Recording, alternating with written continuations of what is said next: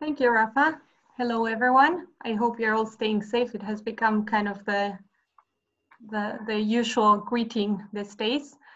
On this note, we are continuously reading of the negative effect of this crisis that we are going through and the many challenges that we are facing both on a personal and professional level. But today we would like to focus mostly on the opportunities that are arising, that we believe are many. And so one actually of these opportunities has to do with this webinar that has brought together amazing speakers from 2 continents, and we have participants at least registered from all 5 continents. So I think it's amazing how despite being far, we have become so close in a way. So the first thing I would like to do is to thank all of you for being here, for showing up, the ICDR for supporting the event, my co-organizers at ICDR YNI, and of course the panelists that have kindly accepted our invitation.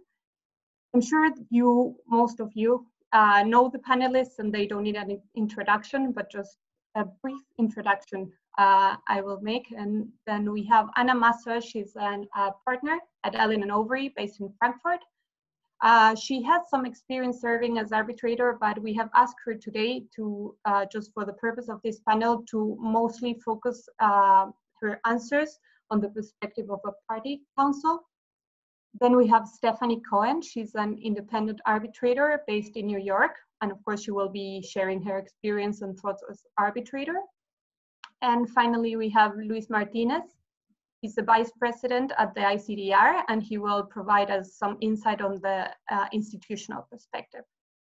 We will be addressing 3 main topics. The first one will be virtual hearings, then remote working, and finally the new opportunities that, as I said, we believe are many, and I think we should be focusing on this, on some positive thoughts. And one last housekeeping matter, I think Rafa already mentioned it, but you will see there's a chat function that you can use to post questions, and I will be addressing these questions to the panelists. So having said this, we move on to our first topic, which is virtual hearings. One of the very hot topics nowadays. We've seen a lot written, like how, when, who, several issues that are rising in this respect. And we have decided to address it from 2 main considerations. First, due process, and then practical considerations. So turning first to the due process considerations, and I will start after this longer introduction with Anna. The first question will be for you. And it will be would you advise a client to agree on a virtual hearing as opposed to an in-person hearing? And if so, in what circumstances? Yes, no? So I think the general answer to that question currently has to be yes, because nobody knows who is allowed to travel where. So with the current travel restrictions in place, and with arbitration being a measure to settle international disputes mostly, I think the main problem will last for longer than just the measures in place in one country. So I think the current advice has to be that you should be prepared to also hold your merits hearings virtually. Even less considerations or less concerns for case management conferences, obviously, but even merits hearing, I think the main gist that I would be telling my clients currently is that you have to expect a virtual hearing, at least for the next, you name it, year, but that's a guess. And to the extent both parties are fine with postponing longer, then yes, of course, if the merit hearing is that important to both parties, and both parties should agree on this, then of course you can put the arbitration on hold. And that's in particular a concern for hearings that have already been scheduled. I think for hearings or arbitrations that are now beginning, the issue is even more clear, because I think for arbitrations that are now beginning, I think in the first procedural orders you will have the arbitration tribunal setting out its own power to order the hearing to be virtual.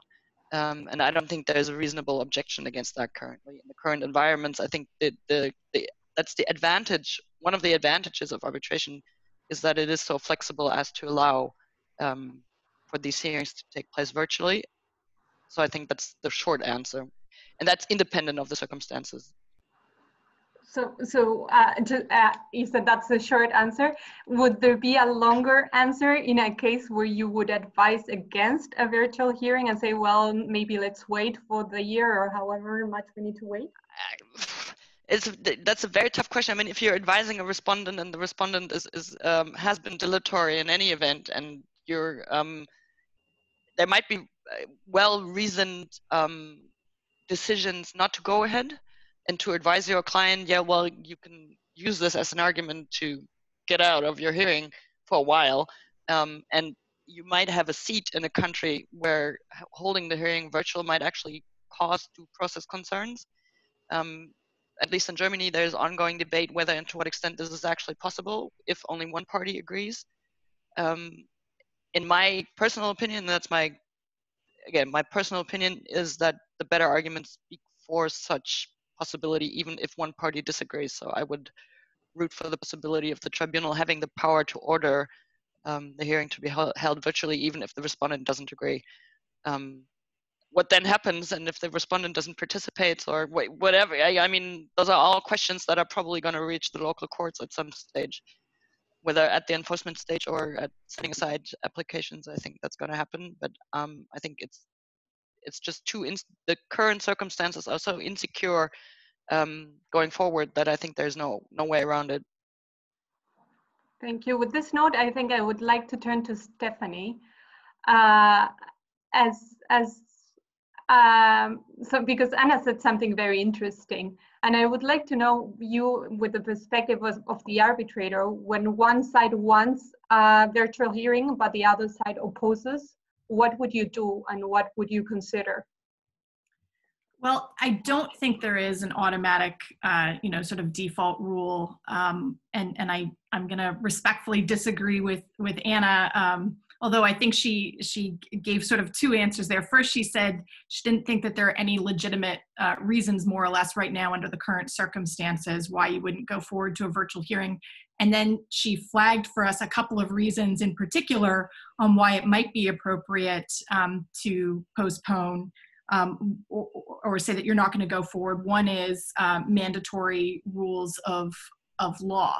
So, and I do think there are some other practical reasons, and I'll get into them. But I guess, the initial answer is that you always have to consider each case on their circumstances. I don't think there is an automatic rule, in part because circumstances are changing so rapidly. What I think today, sitting in the United States, versus what Anna's perspective is sitting in Germany, may very well change a week from now or 2 weeks from now, as governmental restrictions change, as the data that's becoming available changes. So you really do, I think, have to look at the individual circumstances of the case. And I think if you have an objection, the first thing you're going to want to do is think about what your choices are, which are either going to be postponing, having a virtual hearing, deciding something on documents only, or some sort of combination thereof.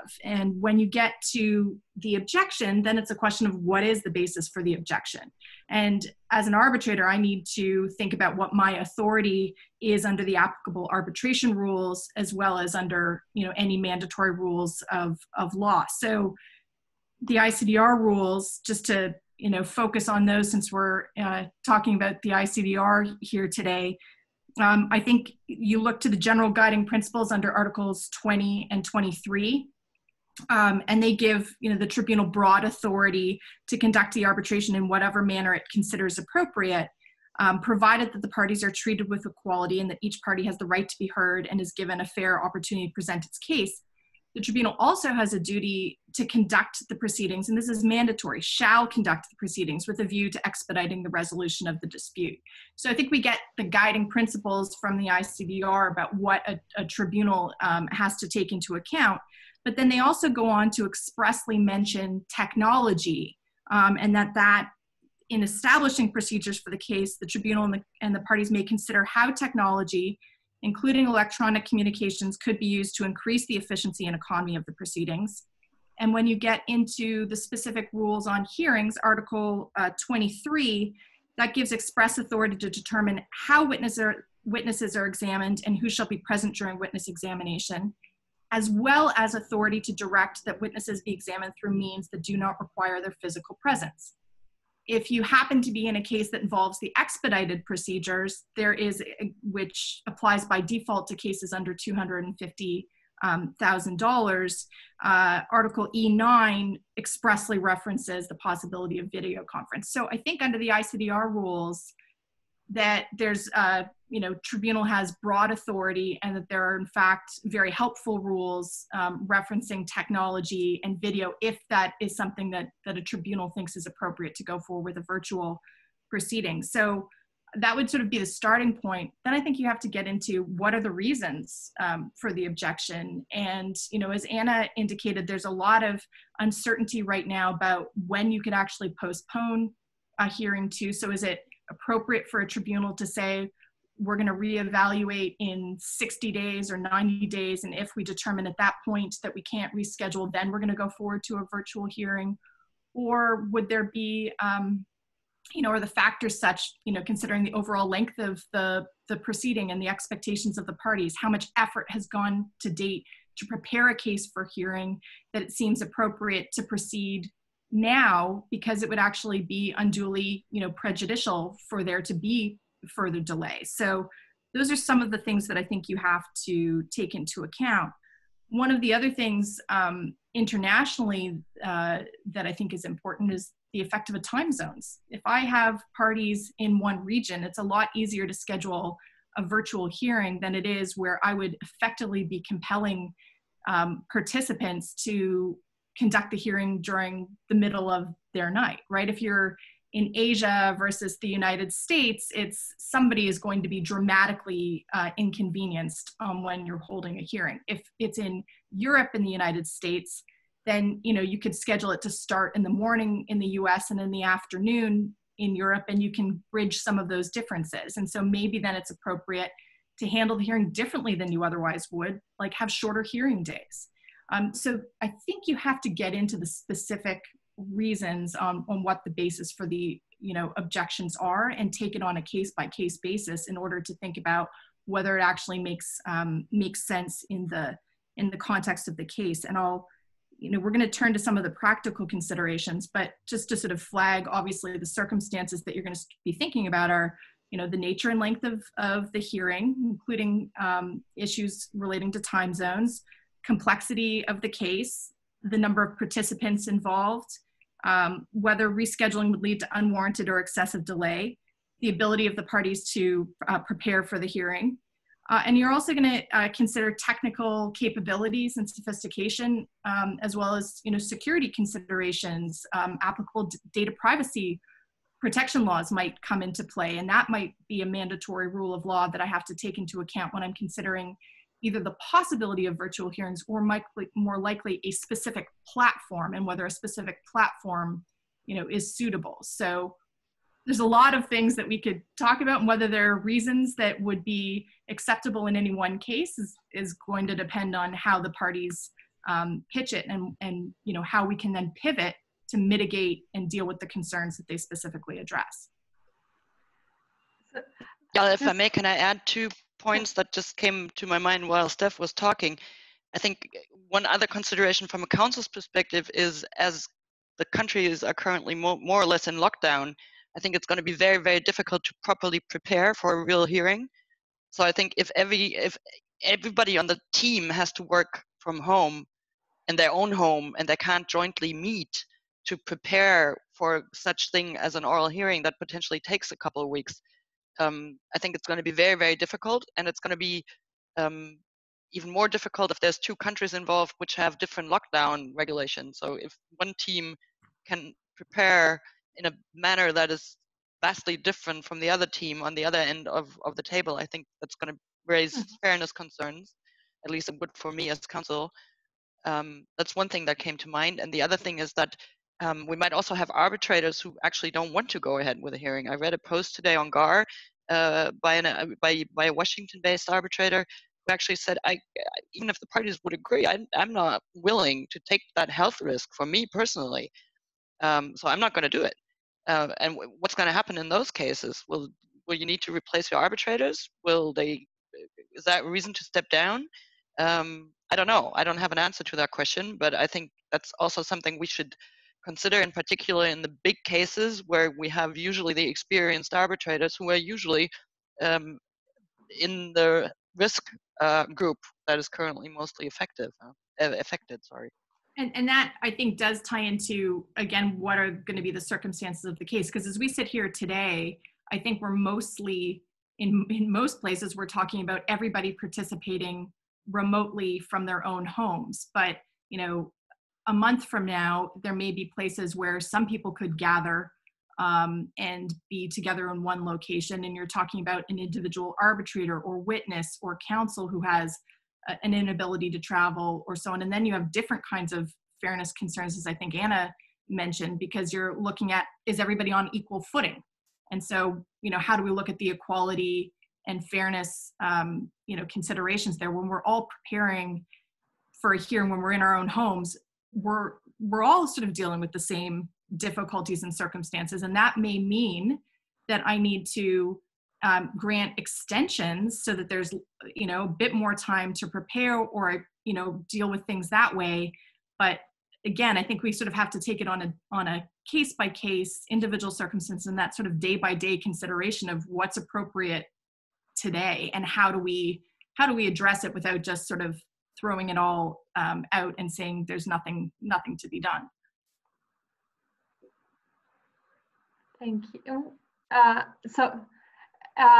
From a fairness perspective, this, as you said, many elements, and let's assume that you evaluate all of them and you decide to go forward with the virtual hearing.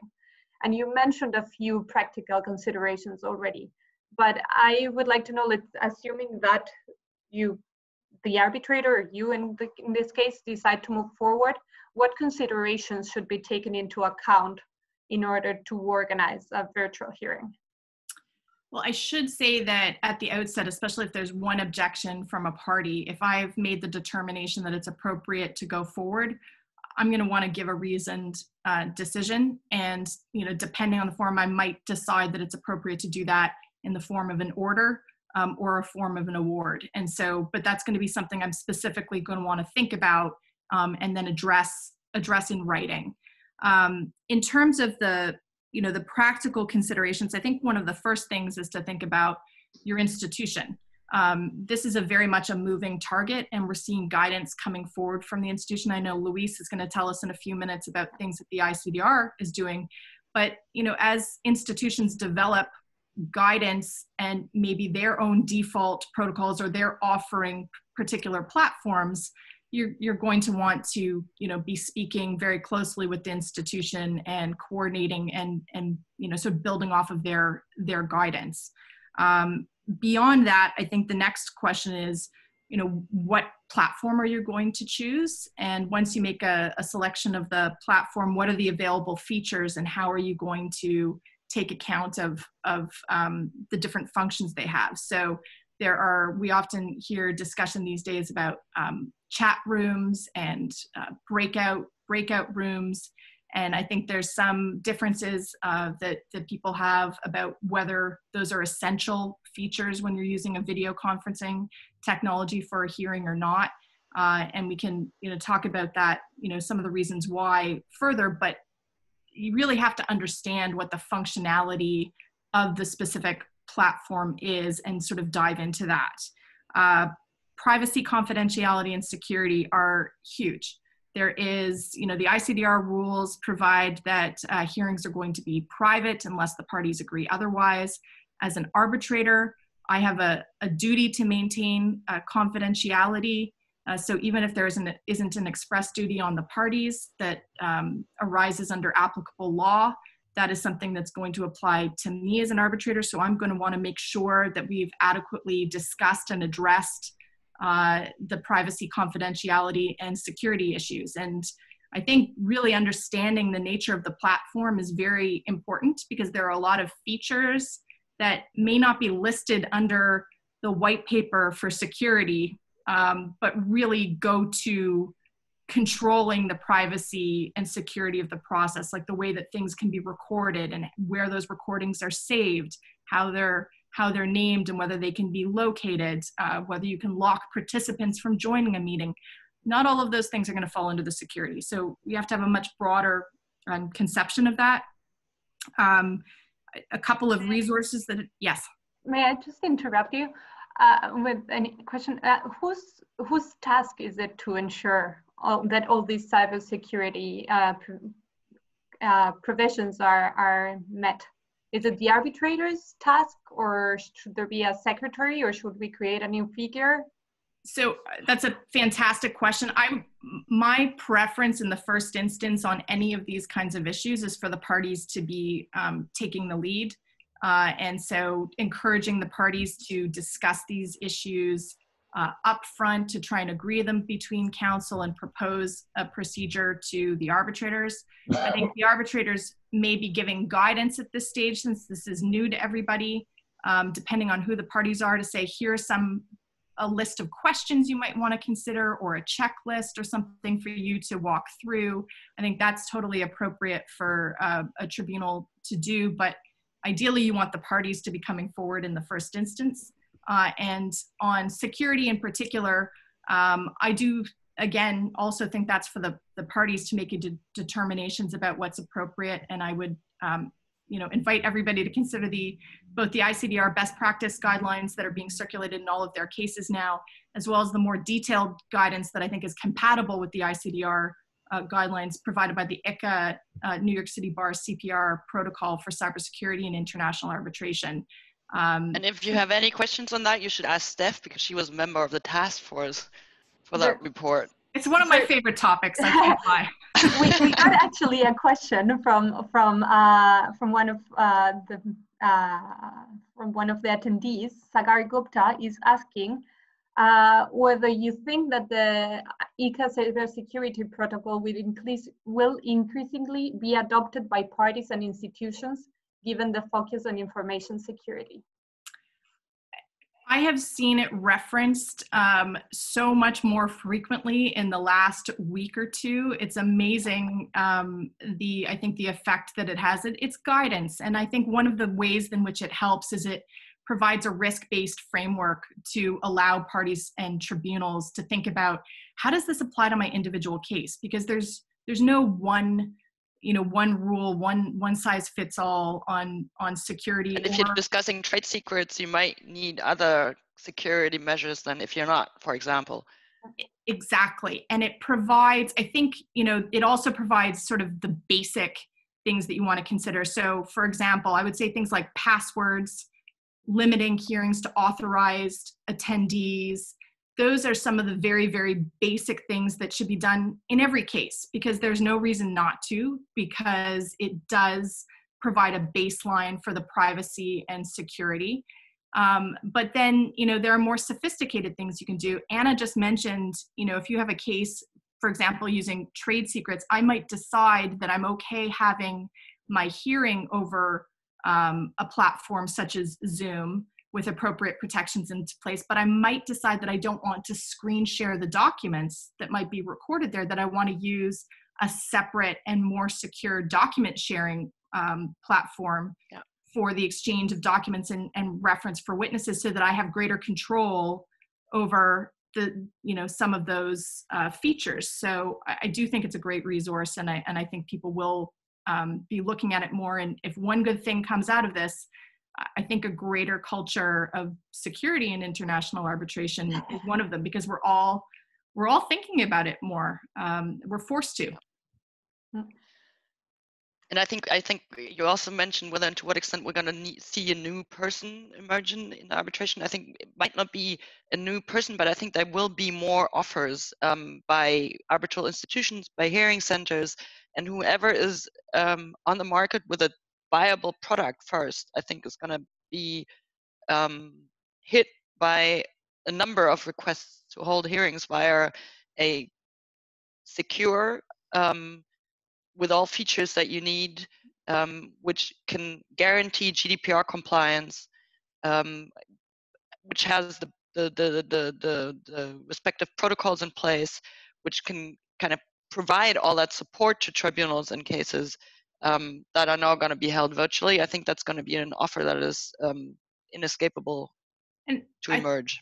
I think so, and we see some of that already being available. I mean, I know Arbitration Place in Toronto, for example, is saying it's offering that through multiple platforms, and your choices are really, does the tribunal kind of operate the controls? Are you the host of the virtual hearing? Is there an institutional role where someone from the institution is providing technical support or, you know, sort of managing the hosting? Is it a combination of the tribunal and the institution? Is there a virtual tribunal secretary where you appoint a neutral person to, you know, manage all of the technical stuff? And then I think the last thing is, are you going to have a technical person available for each party, available for the stenographer, available for the interpreter? I mean, depending on how sophisticated the parties are and how, you know, complex the case is, parties might agree that you were going to have people in all of those roles. That could become, you know, much more cumbersome and require a lot more coordination in advance than just turning on Zoom with the arbitrator and, you know, one counsel for each side and a couple of witnesses. So these are all going to be very, very different hearings that unfold, but it's a great question. Thank you. Thank you. We have one more question from a participant, Brian Jones.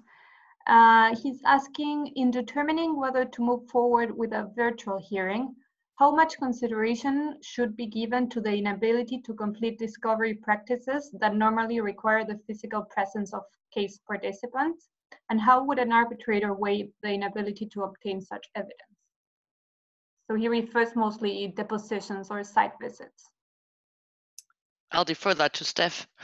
I mean, you know, I think in any one of those instances, it's going to, you know, some of these things are a bit of a moving target because, you know, I don't know about everybody else's jurisdiction, but there's a lot of, you know, courts are suddenly holding some proceedings virtually that they haven't in the past. So in terms of discovery in the United States, for example, there's law about whether you could compel attendance in front of an arbitrator and get pre-hearing testimony from someone, you know, through a subpoena, more or less. And that, I think, mostly contemplates being in person and presence in front of the tribunal, the way that it's been construed to date. But have we ever been in a circumstance like this before? And is that how courts would interpret it today? I don't know that. So I think on any of those questions, you know, again, there's not going to be a knee-jerk response. I'm going to want to hear from the parties and ask them specifically to consider, have the courts looked at this before? What are courts doing right now on their own terms in terms of things like, you know, depositions, if that's something that was required? I mean, in arbitration, we have a lot of flexibility over the procedure. And so is there you know, we're not going to have depositions in most of our international arbitration cases, right? They're presumed that they're not going to happen in an ICDR case. So we're really talking about dealing with non-party documents or non-party, you know, obtaining materials from non-parties and specific statutory rules. And that we're just going to have to look at and hear from the parties on it. Thank you. Now, thanks. Now, going back to the considerations, we've heard from the arbitrator's perspective, and now I would like to hear from Anna's perspective. What are the main aspects that you as a party counsel would consider when organizing a virtual hearing? I think those are the same as Steph just mentioned. Essentially, it's privacy, it's confidentiality, it's cybersecurity, because of course you have to safeguard your client's information that is handled within the ambit of the hearing. And if that hearing is held virtually, you need to consider things as Steph just mentioned. And I agree with her that I think the lead should be with parties, and if possible, the parties should agree on the specific procedure that they want to follow. It is helpful if you have a tribunal that actually has some kind of idea of what a virtual hearing is. If you have arbitrators who are not, then I think you're better off with an institutional arbitration than with an ad hoc one currently, because then you would kind of have to agree with a party that are already in dispute on issues of procedure which the tribunal might not be fully on top of. And then if you don't have an arbitration institution in the back, I think you risk the derailing of the hearing in total. So I think and if and to the extent you can agree now with a counterparty that have ad hoc clauses in their contracts, I think you're well advised to reconsider to changing that to institutional arbitration at least.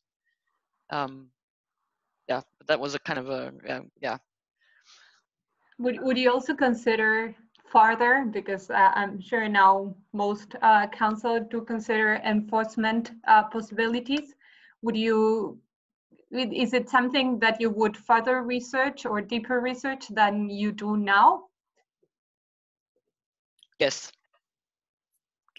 Yeah, I have a short answer. Yes. I think no, I think. Sorry, go ahead, Steph. You go ahead, Anna. You finish.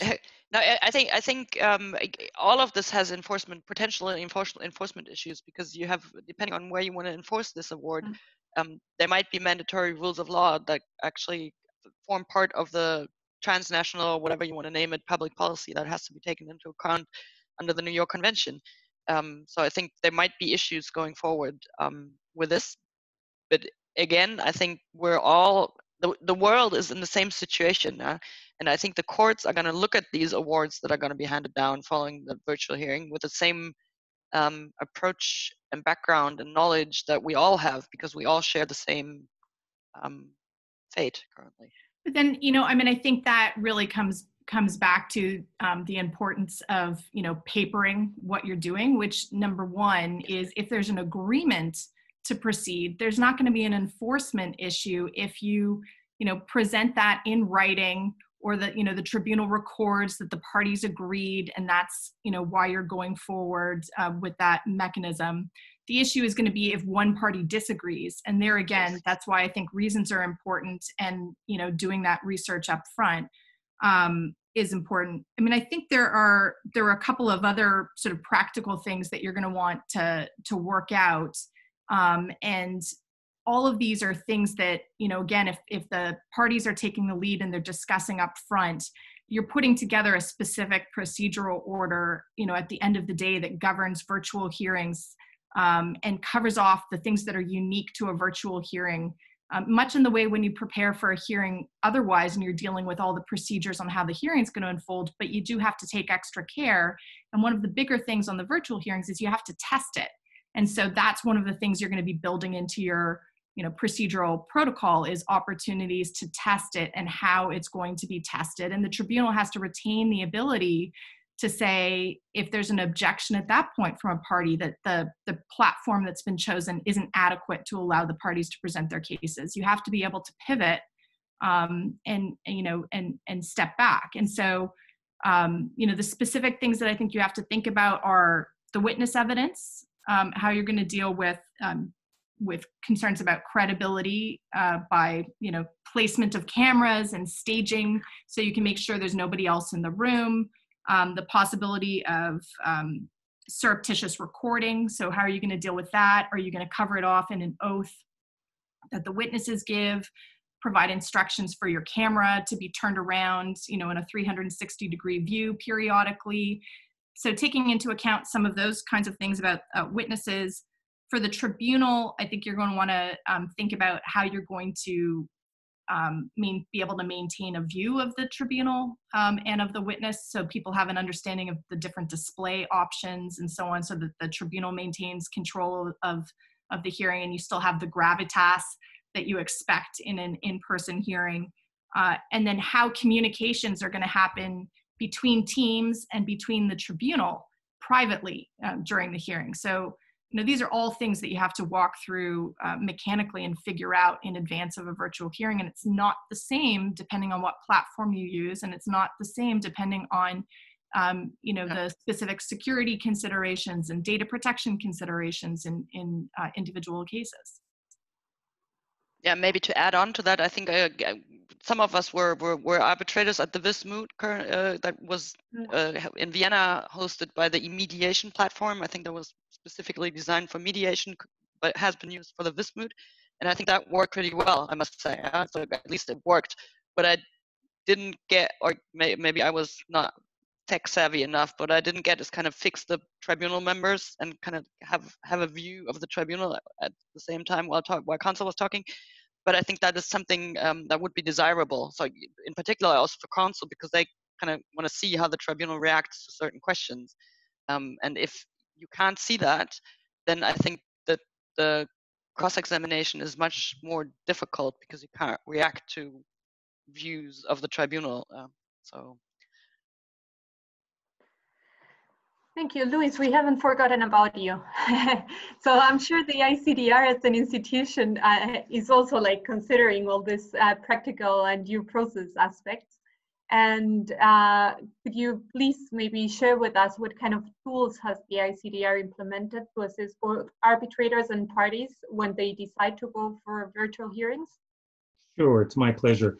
I did want to start, though, Yael, by thanking you. Yael Ribco, for those who do not know, is a member of the ICDR Y&I's Global Advisory Board, and I appreciate you taking the lead and putting this program together, along with my colleague, Rafael Carmona. Also, for those who joined late, don't forget to visit the ICDR Y&I membership site. You can see programs there. This recording will be posted there, as well as other materials, including information on how to join. So I thought I'd give you the AAA ICDR perspective on the virtual hearing scenario, and starting off with a little bit of context. First of all, you have to remember that the ICDR has really incorporated virtual hearings for some time now as it relates to telephonic conference calls. We've been using them for years on the administrative conference call, the first call with the parties and the case counsel to discuss the actual clause and the process at hand. And that's always followed by another conference call, the preparatory/preliminary hearing call, the first call with the arbitrators, the case counsel, and the parties. And that's where we're going to discuss the framework for the arbitration, the process, the schedule, and logistics. So these telephonic hearings have been used consistently for some time now. And also keep in mind, and Stephanie did mention that, in our revision to our international arbitration rules in 2014, which are currently in effect, we did look at process efficiencies and what we could do that would result in a savings of time and money. And to that end, we incorporated mechanisms such as the expedited rules, document-only arbitrations, specific accelerated timeframes, and we primarily tasked the arbitrators with the requirement that they should conduct these proceedings with a view to expeditiously resolve these matters. So couple that with the other provisions, the use of technology, there is no prohibition to have virtual hearings and the hearing on the merits virtually conducted as well. So for us, I think now the biggest challenge concerns the fact that we just cannot hold in-person hearings at all for the time being. We have our facilities closed throughout the United States and in Singapore. So what we're doing is offering the Zoom option for the hearings. We've done extensive work in gearing up to use these Zoom mechanisms for these virtual hearings. A couple of examples, our legal department is just finalizing our protocol. For video conferencing, it's going to include sample orders the arbitrators can use as a template to start off to prepare for the video conference. It'll have suggested procedures for how to proceed, and it'll have a virtual hearing guide as well. Internally, for the last 3 weeks to a month, we've actually set up a team comprised of executives that's been looking at all of the Zoom options, the Zoom settings, what to turn on and turn off as you prepare for these particular Zoom conferences. We highlighted some of the things that we knew were necessary, the need to conduct test calls, obviously mentioned the camera positioning, Wi-Fi capabilities, the need to avoid using virtual backdrops like I'm using now, and noting that the panel can at any time ask the witnesses, for example, to pan around the room that they're in, obviously to avoid the possibility of coaching, how to use breakout rooms and waiting rooms, etc. So from our perspective, once the parties and arbitrators have agreed to use the video conferences, we'll set the Zoom hearing up and work with the arbitrators during the test process and discuss the options that they want to use for their particular hearings. Now, we have initially focused on the Zoom platform, as from what we're hearing, that appears to be the one most in demand. But the parties are free to use any platform they prefer. And it's going to be up to the parties to decide on the suitability of any of these platforms, including their security for data and the information exchanged during the video conference. Now, we had discussed, Stephanie mentioned that we did promulgate our best practices for maintaining cybersecurity and privacy. We have a cybersecurity checklist. All of these can be found on the adr.org/technology services site. And we're going to be following those cybersecurity measures, and it's really part of our ongoing training with our arbitrators. But we cannot speak to the security measure offered by these third-party platforms. Now, I would say that the trend to date appears to be, so far anyway, that the parties are agreeing to postpone the in-person hearings. We are not seeing the parties opt into this option in any great numbers so far. They're postponing the hearings and hoping to an end to this crisis, as we all are. So that's really the perspectives we have with using Zoom right now and Zoom platforms. Okay. May I ask you, there have been some security concerns in connection with the Zoom platform. Has ICDR taken any particular measure to address these concerns, or how is this dealt with? It has we're going to leave it to the parties to do their own investigation. They have to be comfortable with the security measures that these platforms offer and do their due diligence. From our perspective, we're willing to adapt it, and we have licenses and we'll set it up. We've looked at all the possibilities and how these things should be conducted and the best practices. They'll be reflected on our protocol, but it'll be up to the parties really to have a full understanding and be comfortable with the suitability of those platforms. I think on the Zoom in particular, it highlights the need to focus on both, the individual platform, but also what the specific concerns are that are being raised. Zoom went from using something like 10 million people using it a day to 200 million. It's absolutely gone through the roof. And it's not surprising that there is going to be increased scrutiny of any product in that case. And it's not, all platforms that are out there have, the ability for security vulnerabilities to be identified in them. So a lot of what has been written up by Zoom about Zoom has focused on things like Zoom, so-called Zoom bombing, which is when someone shared a link and they haven't taken the very basic steps to, limit it with a password or they've made the URL publicly available. It's not limited to authorized attendees. They're not trying to lock participants when they're in there. So you need to think about, those kinds of considerations. You need to think about what the reaction of Zoom has been as a company. They've made a number of statements about, how they're pivoting to address concerns that have been raised. And, that is something to watch, because, if they don't follow through, certainly you're not, are you going to want to use them? I don't think so. For now, does it possibly give you comfort to using them? There's a good reason, to give you comfort on that. And then, on the encryption issue that has been raised, that again is, how are they pivoting to address that? What level of encryption do I need for my case? And do I have an understanding of the specific concern that was raised? Because some of that stuff does get very technical.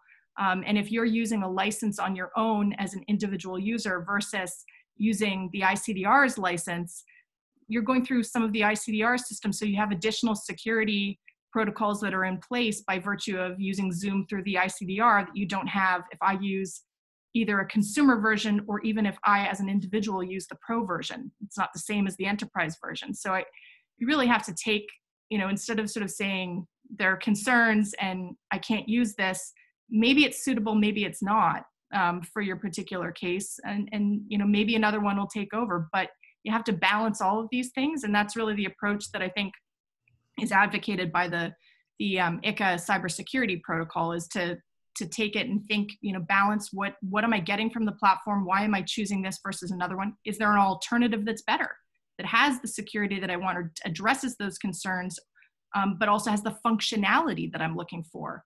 You have to do all of that individually. Thank you. A lot of research. Yeah, we will get experts in all these things. We will have to. There's a question from Cheryl Agris for Luis.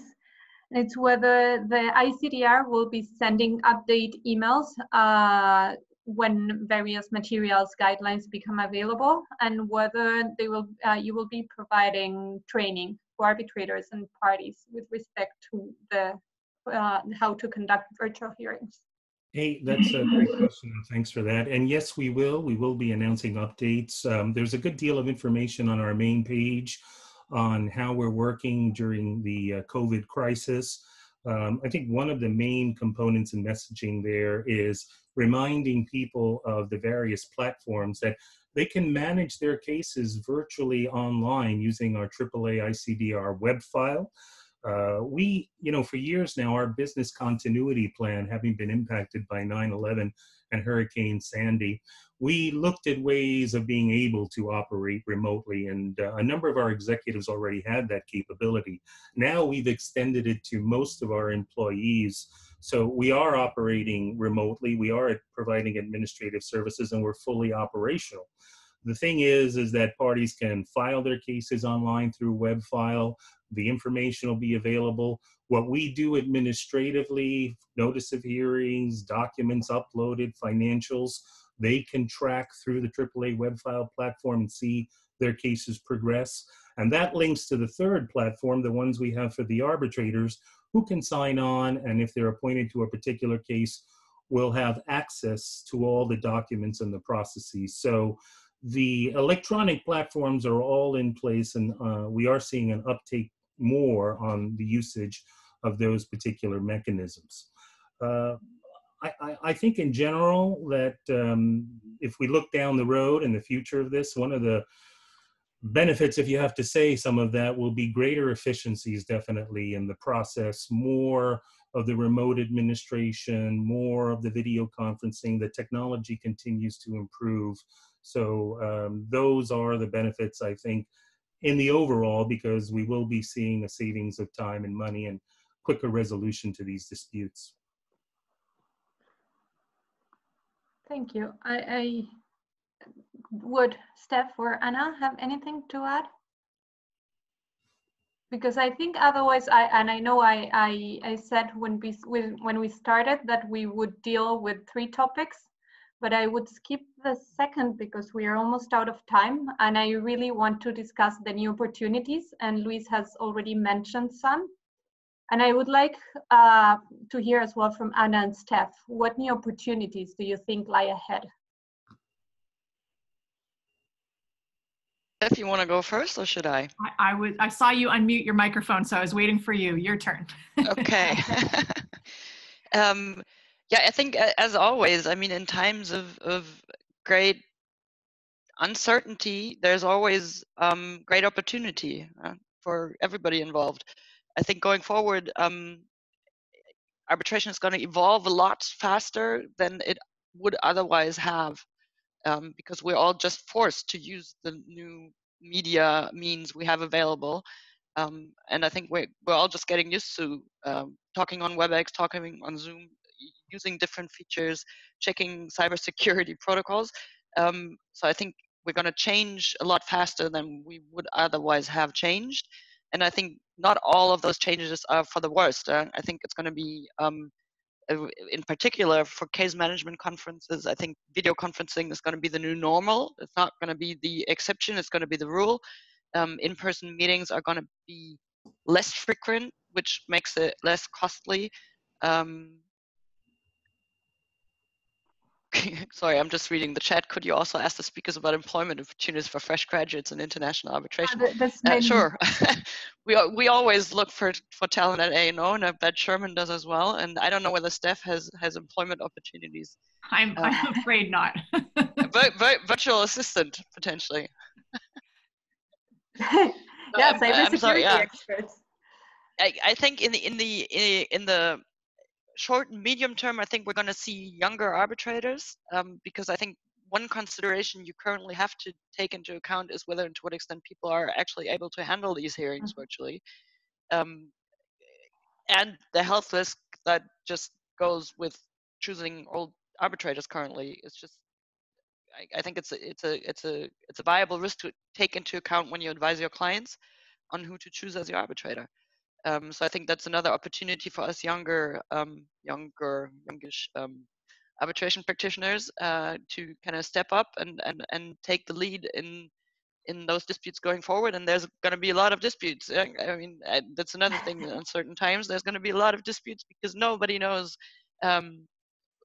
how and why and where this is going to end up and who's going to in the end bear the risk, and that might lead to a lot of parties hopefully settling their disputes, because that's just the best way forward for probably both counterparty. If you take a transaction for both parties involved, I think the best way forward is to settle these disputes. But there are going to be disputes that can't be settled and that will likely go to arbitration. So I think we're going to see a lot of them coming up, and I think again, not all changes are for the worst. I mean, most of you probably know Lucy Greenwood's pledge on greener arbitrations. I think we're going to see a lot less paper. I mean, I'm working paperless since probably 10 years, but I think people are now going to realize that it's so much easier if you have searchable PDFs instead of paper filings. And I think people are just going to realize it's better for our environment, it's better for the case handling, it makes it swifter, it makes it easier. So I think we're transforming faster than we would otherwise have. Steph? I agree with a lot of what Anna said, as well as Luis. I'm not sure that we're going to see significantly less in-person hearings when we're sort of back to business. I think there is a preference for them, and I think that's, and rightly so. I'm not saying that personal in-person hearings they're obviously for a merits hearing, if possible, the better option. In most cases, but again, I mean, nobody knows when and to what extent they're going to be possible to be held. Right, and I think the question is, though, if everything were back to normal tomorrow, would we have more people considering virtual hearings as an option when they didn't before? And I think and I would hope that certainly in some of the smaller cases, in particular, that ends up being something that is considered, more often, to recognize that, there are a lot of reasons why we've been scared to do some of these things in the past. We've been unwilling to do it, but actually we can deal with a lot of the due process considerations. It is more efficient and cost effective. And so there's, sort of a different kind of delivery of justice, if you will, in a lot of instances, that we're not taking advantage of tools that we've had for a long time. So, again, that's going to be on a case-by-case basis, but I do think that there's hope that in appropriate cases that it will become more common, and that parties will, have greater confidence in its suitability, and recognize that that's flexibility that arbitration provides to be able to make that decision on a case-by-case basis, so that we talk about arbitration being flexible and being able to tailor it to the specific needs of a particular case. But, very often we go with what we're most comfortable with and what we've always done. And anything that sort of forces us to rethink, why are we doing things the way we're doing and what makes sense for this particular case? I think that's a lot of what we're confronting right now. And we're forced to think about that in ways that we haven't been forced to. And so to the extent that that causes people to think more deeply, that I think is going to be a good thing and allow us to sort of help arbitration live up to the promise of really meeting the individual needs of particular cases. I would agree. I would agree with you.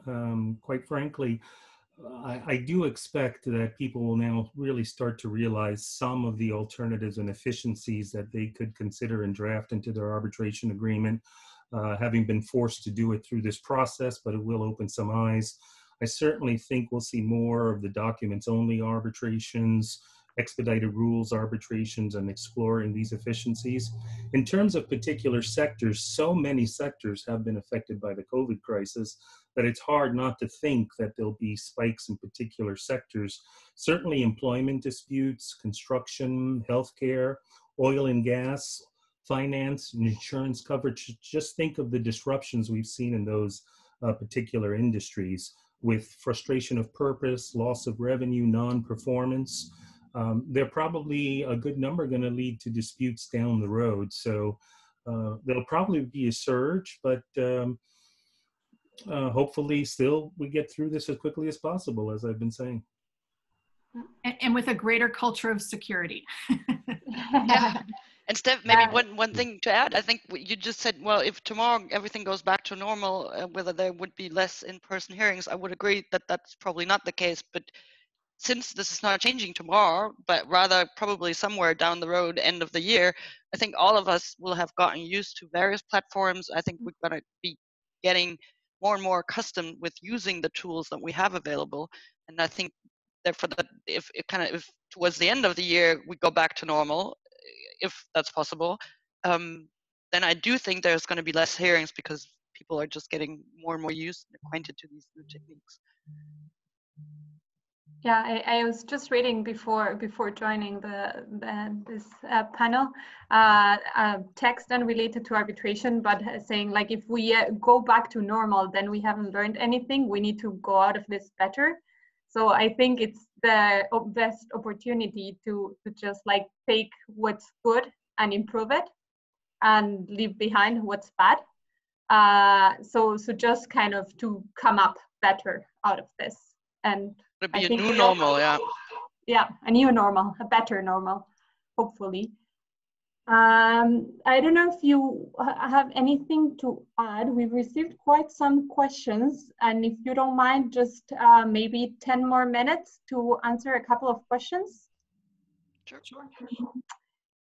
Great. So one of the questions it's actually been repeated, and people seem to be quite interested in advocacy style, whether you think it will change as a result of virtual hearings, or how will it be impacted? I think that's a good question. I think the difficult question. I think it's going to be, opening statements are going to be much shorter, I think, because it's just unbelievable to listen to somebody talk for 2 hours on a video link. I think that's just not going to be as, I just don't, that's a gut feeling. So I think that's going to be, they're going to be shortened. And I think what's even more important is a clarity of thought and a clarity in language, portraying what you want to convey to the tribunal. I think that's going to be even more difficult in a virtual setting than it already is in real life. Yeah, I agree with Anna. I mean, I think shorter cross examinations as well, right, are likely to be a major effect. Staring at a screen, we have a different attention span than when you're in person, and even if you're taking breaks, the breaks are different. Like if, you know, as a tribunal, if we're not going into a break room together to have a cup of coffee versus, you know, you're going off in your own individual home, that the dynamics are all very different. And I think we have to recognize that's different, and we are going to see, you know, changes in some of the advocacy style. I think the other thing that's apparent about virtual hearings is, you know, while the norm, I think, in international arbitration is to have written witness statements in advance, that's not everybody's preference. And it greatly facilitates, I think, a virtual hearing if you have written witness statements in advance and you've prepared your case in writing, because it enables, the parties in the tribunal to consider, what you want to focus the presentation of the case on when you recognize that there's a shorter attention span. So, it forces people to really, I think, pay attention to what the most important points are in their cases, and it may sharpen advocacy in that respect. And it might actually also lead to the effect that potentially only some issues will be subject of the merits hearing, and others will be decided on documents only.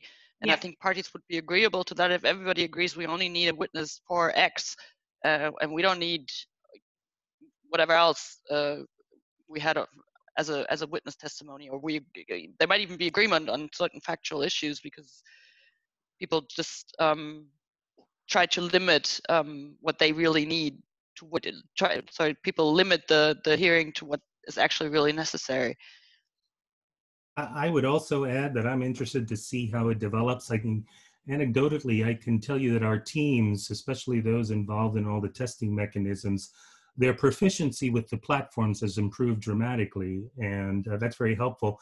I think for advocates, they're really going to have to coordinate and test how they're going to present their case, how they're going to share documents, how they're going to use perhaps the whiteboards.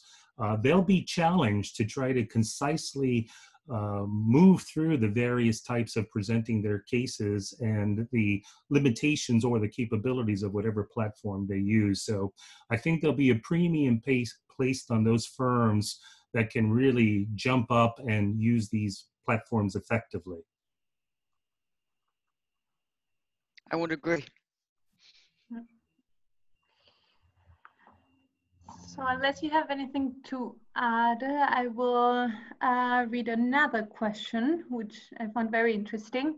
Would any breach of confidentiality arising from cybersecurity issues potentially give rise to liability of the arbitral institution and/or the arbitrators who agree to take on the role of host in a virtual arbitration? From the perspective, I'll just say that we will have a disclaimer. Again, what I had mentioned before is that the parties are going to have to decide if they're comfortable with the security measures and the suitability of any platform they use. We're not in a position to guarantee that or to know its vulnerabilities.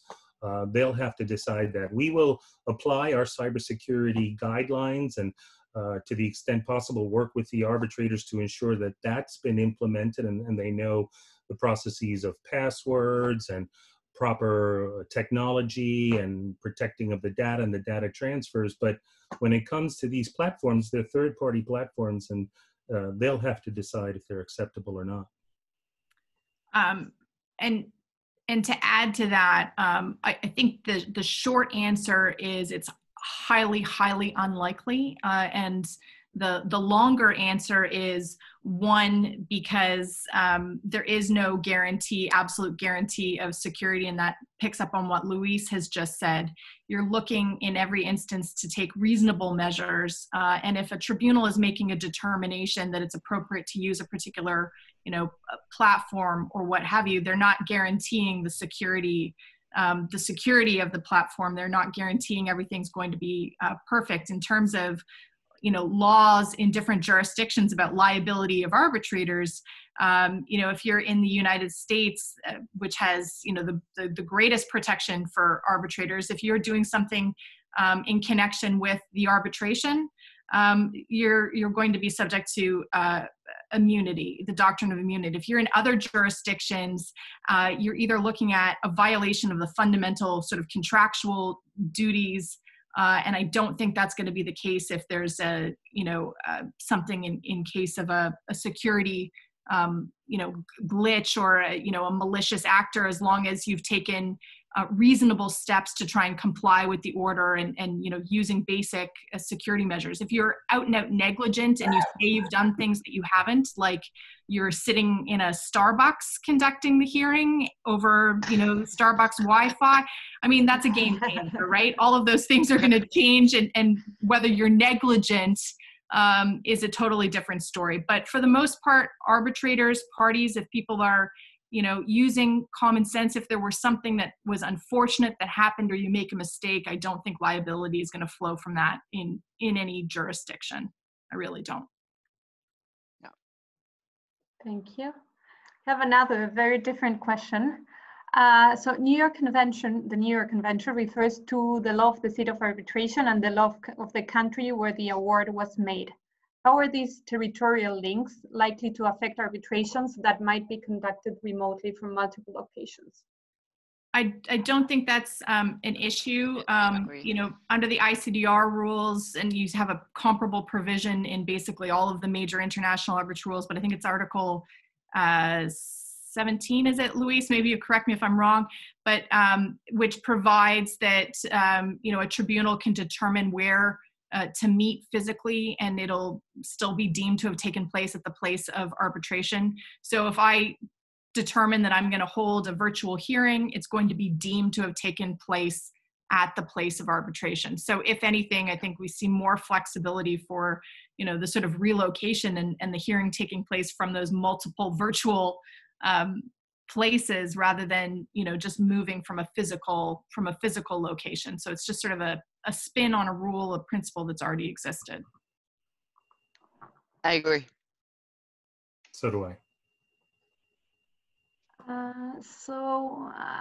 One last question, maybe.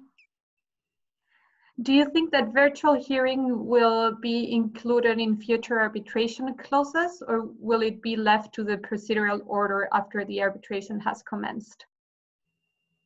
I think it's wise to not include it in the arbitration agreement. Whatever you include in the agreement limits choices later. So I think depending on I wouldn't even see an exception to that. I would leave that to the tribunal's discretion and then to the procedure order instead of already now putting it into the party agreement. I, by and large, rarely see great specificity in the arbitral agreement. Normally they adopt the short form Standard. clause, which you can find in the rules, or they can go through, we have this app called clausebuilder.org, and you can see a bunch of options there. It's a point and click app that takes you through all the steps and issues you should consider for both an international and domestic clause. But I would agree that, you know, the rules do not prohibit video conferencing. It is a tool. It's still available. It's always been available, like telephonic conferences. And you can agree to do that with the other side later on or request it from the tribunal. In situations such as we're seeing now, it is really the only alternative that we can do. And you do not want to prejudice or delay the eventual hearing. So you're using it, but I don't think I would put it in as a rather specific point in the arbitration agreement. Keep the option. Thank you. Steph, do you have anything to add? No, I agree. I mean, I think that goes along where you want to keep your options, all of these things. You don't want to commit to using something in your clause. I don't think you want to commit necessarily to a particular platform, you know, 9 months in advance. You know, you might want to evaluate that closer in time. I think on flexibility is key here, and you're always trying to preserve that. Great, thank you. So with this, I think, would you, Anna, any of the three panelists have anything to add? Just thank everyone for their time and for your moderating, and it was a pleasure to be on the panel with my colleagues. Yes, thank you. And I know some of this might get superseded by what the ICDR shares in the next week or so, but I did draft a Zoom order with some of the considerations that you might walk through for conducting a virtual hearing that was published on TDM just today. In fact, so if you have access to OJMID or TDM, you can find it there. Otherwise, I'm happy to share it, but I suspect that a lot of it is going to align with some of the materials that the ICDR, you know, shares later this week with respect to that. Or I'm not sure if Luis promised the next week, but whenever that's forthcoming from the ICDR. Fingers crossed. Yeah, and I can only add that draft order is very helpful, Stephanie. I think it's a great start to kind of start thinking of these things through and take it from there on a case by case basis. And I also obviously want to thank Yael for having me. It's been a pleasure to see you and Steph and Luis and Rafa in the very beginning. I think this is just one. I have a motto since October last year, essentially saying step by step, because anything else just doesn't work when everything's too much. So I think this is another step into the new normal for me. So I'm happy to have been a part of this webinar. Thank you. So thank you all very much for sharing your ideas about a better normal, hopefully in the future. And I would like to thank for sure Steph, Luis, Anna for being here and sharing your thoughts and ideas. Thanking, of course, the participants, Rafa for the organization behind the scenes, and my co-organizers at the ICDR YNI that have helped as well in the organization. As Rafa said, I'm just repeating for those that join later, the recording of this session will be available. And I am also aware that the ICDR YNI is organizing other webinars. So if you register, the form is in the website. You will receive all the updates on new events. You can also follow it on social media, I think LinkedIn. Rafa, correct me if I'm wrong. And with that, I only have to thank you all once again, and hopefully see you when we are out of our lockdowns. Hey, take care, everybody. Thank you. Take care. Thank you. Take care and stay safe. Bye-bye.